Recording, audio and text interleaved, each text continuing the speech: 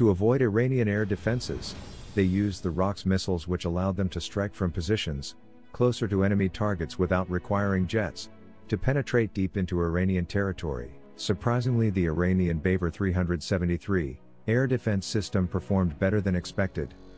We'll also look into how this air defense missile works and the strength of the Iranian Air Force. Let's us first look at Israel fighter jets used in the operations. The tip of the spears are the 5th generation F-35 fighter jets, S-16 air defense jets, and F-15 ground attack jets, which covered approximately 1,600 kilometers, translating to around 1,000 miles, while the weapons of choice were the Blue Arrow long-range supersonic missile, and the Rock's next-generation extended standoff air-to-surface missile.